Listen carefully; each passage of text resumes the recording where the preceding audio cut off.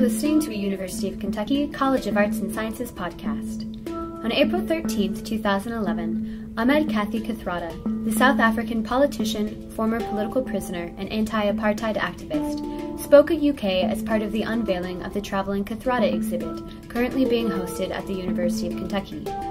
The exhibit, which documents Kathy's life as an activist for non-racialism and democracy, and also includes a replica of the prison cell in which Kathy spent 26 years of his life, is currently on show in the Webb Gallery of Lafferty Hall until May 31st. Following the opening remarks of the showcase, we talked with faculty, students, and staff as they made their way around the display and asked them about the reactions to the exhibit.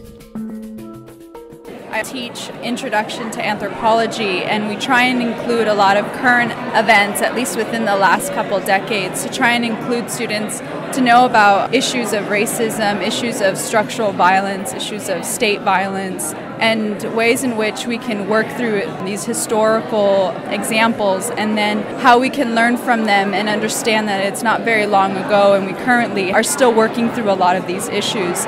So I'm really glad because my students will get to enjoy this exhibit as well, and we have a scheduled tour in a couple weeks.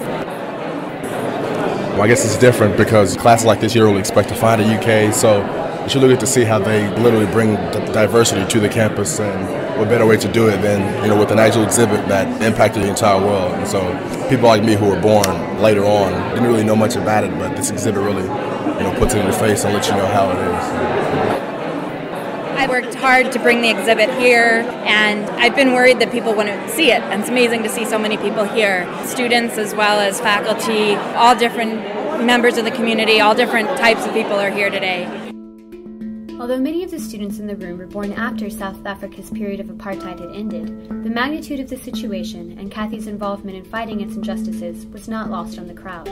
And for many people, being in the same room as Kathy was a very emotional and awe-inspiring experience.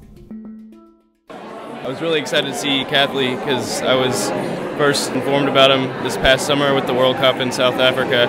I know he was involved in apartheid, and that was very heavily brought to light this past summer. And it's something I knew very little about, but I started researching it. I'm an anthropologist, and I actually decided to focus on South Africa after hearing about what people like Kelly had done. And I just think it's amazing that we could get him to come here. I'm almost a little bit starstruck right now. When I first saw him yesterday, I kind of felt like I was seeing a celebrity because I've been staring at his picture for a year, and suddenly he's moving and talking and not a picture. And the same thing with meeting Miss Hogan this morning. So it's kind of amazing to be able to see him in real life. I've seen a little bit of it, and I got very emotional. I didn't expect the emotion. And being here with Mr. Kathrada and just seeing him in person and knowing that history, it brought up a lot of stuff.